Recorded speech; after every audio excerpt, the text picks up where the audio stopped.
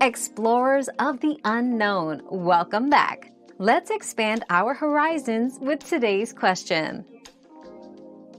Avoid raw or undercooked meats, fish with high mercury levels, unpasteurized dairy, and certain soft cheeses during the first trimester.